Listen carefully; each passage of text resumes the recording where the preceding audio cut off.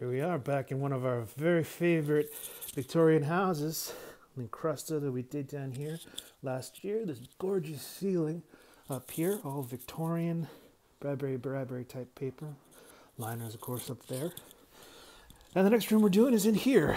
We're going to be doing the ceilings. We've already come in and done this gorgeous red encrusta down here on the floor. Paper up top, a big mantle liner going across the top.